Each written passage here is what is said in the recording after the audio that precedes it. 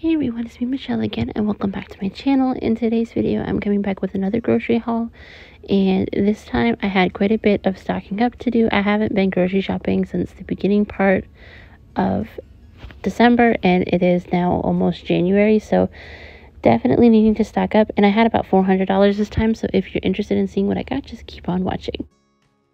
Starting off, I had budgeted about $100 to spend on meat, so I got 4 of these mild pork sausage to put into my freezer, and then I also got 5 of the Butterball all-natural turkey sausage rolls to also just stock up on some meat. I'm just getting pretty low.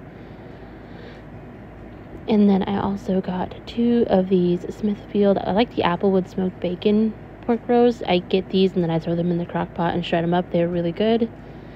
Kroger has a good deal on their pork chops. They're 10 for 10. I got 2 packages of these just because it's a pretty good deal for meat.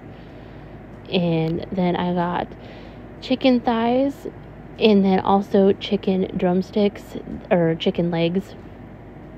They were buy one get one free, so I did 2 of those, 1 of each. And then I got 2 of these, or no, I got 3. I got a sweet Italian, and then I also got a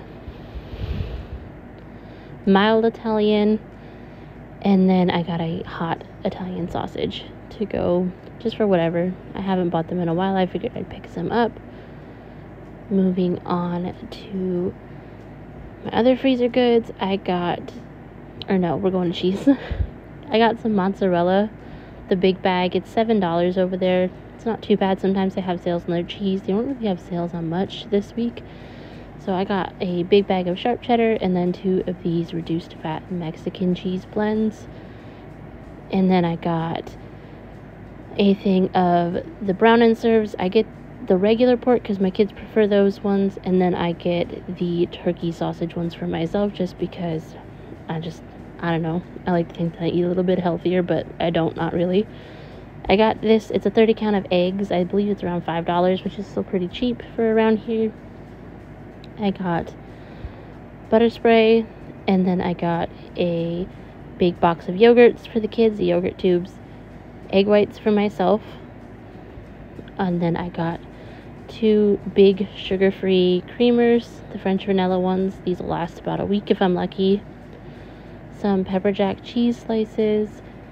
I got 2 of those reduced fat, and then I got, I think that's Colby, and then cheddar, or I got 2 of those. I can't remember. Yes, it is another Colby jack cheese, and we just got 2 of those. They're for sandwiches or whoever wants to just take a slice of cheese out of the fridge. I don't put it past my kids. That's something they like to do.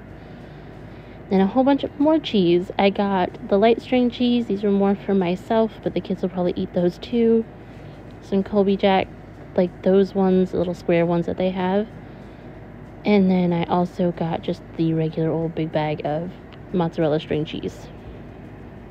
And the kids will snack on those for just whenever they like to go in and grab those. Those and the yogurts and the little applesauce pouches tend to be their go-to snacks. Try to keep stocked up on all of those. Then this time around, I got some pretzels. So I got 2 things of hummus just because the kids like to dip them in there. And this one is the Mediterranean herb. And then I also went ahead and got the roasted red pepper. They'll eat both of those. Then I got a light sour cream, just needed one. Can't believe it's not butter, the spread. And then some cherry tomatoes.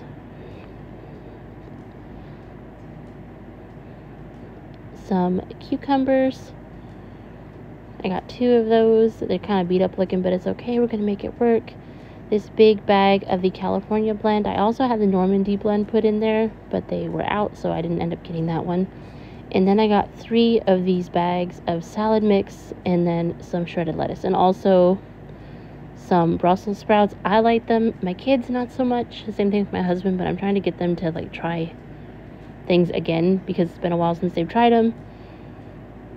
And then I got, for the salads, this is just a shredded lettuce. And then I also did This one's like sunflower crunch, and then the other one's a Caesar, and this one is, oh, that one's a Caesar. The one in the back is something else. I think it's avocado ranch. Then I got 2 almond milks just because that's our milk of choice over here. And then I actually had to clear everything off for the second part of it. I've been sick, so we have 4 things of regular bread, and then this thing of the 45 calorie Sara Lee bread for me. The pretzels were on sale for $1.99 a bag, so I went ahead and I got 3 of those in all different kind of sizes, whatever.